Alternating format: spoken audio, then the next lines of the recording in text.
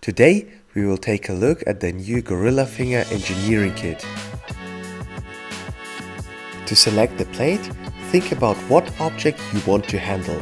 In this case, the round pumpkin is best handled with a centric soft actuator. After you have selected the plate, you need to connect the fingers to it.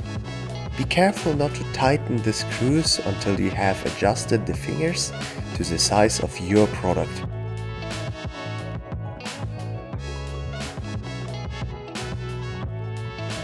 After connecting the fingers, you can use your object to give the gripper configuration its final form before tightening all screws. The larger fingers are designed for handling bulky, large and heavy goods, as well as nets and bags.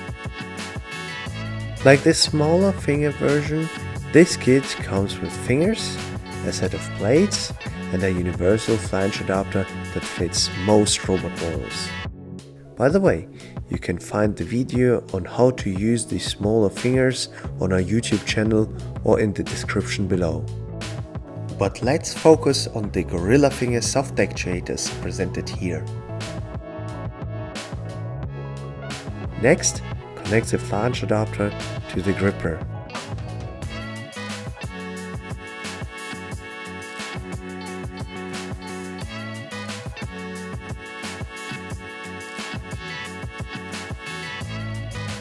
Our fingers are pneumatically actuated.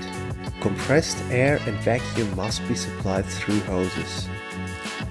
The hoses are connected via the fittings on the top of each finger. Make sure to read the manual to select the air pressure you need for your application. After we connect the air supply to the gripper, we can test our configuration. Looks good so far.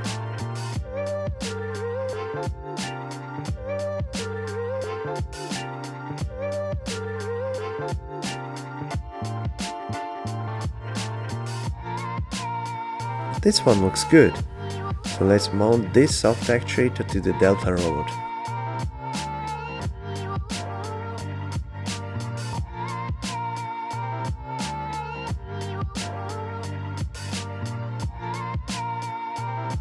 After connecting the gripper to the Delta robot and reconnecting the air supply, we can do our first tests.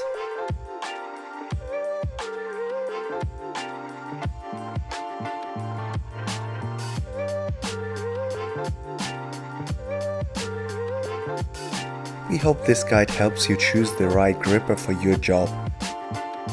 For more information about the GorillaFinger soft actuators, the engineering kit and other products, please visit our website, email or call us, and we will make sure you get the tool you need.